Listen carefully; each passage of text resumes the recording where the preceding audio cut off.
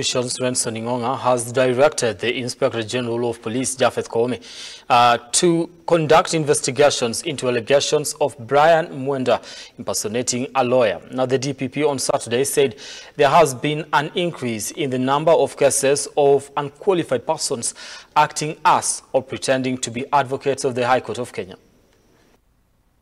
Brian Mwenda's arrest made headlines across the country with allegations that he was impersonating a lawyer and pretending to be a member of LSK. And now, the DPP has ordered investigations into the said allegations.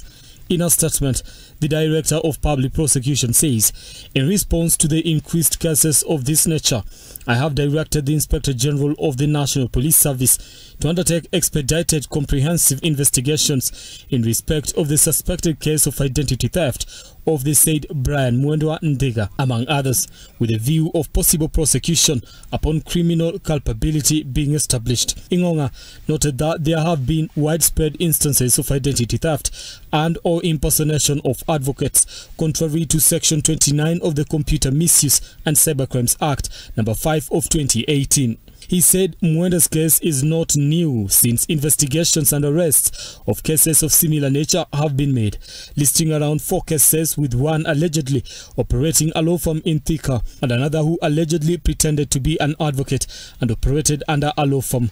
One of the 4 suspects was also impersonating a researcher at the judiciary. Mwenda came into the limelight after LSK Nairobi branch issued a notice on their X page on Thursday. The notice read, "It has been brought to the attention of the LSK Nairobi branch through the Rapid Action Team that the above pictured person has been presenting and conducting himself as an advocate of the High Court of Kenya and a member of the LSK Nairobi branch.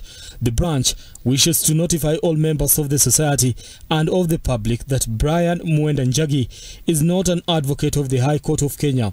From the society's records, neither is he a member of the branch." LSK President Eric Theuri has come out to warn politicians who are supporting Mwenda, saying it will take action on them for aiding a fugitive. This comes after different leaders, including Mike Sonko and Kotu SG Francis Atoli, said they will step up to assist Njagi. Brian Mwenda Njagi is now a fugitive from the law. And as citizens of this country, we have a moral and a legal obligation to effect arrest if the said masquerader is spotted anywhere in public.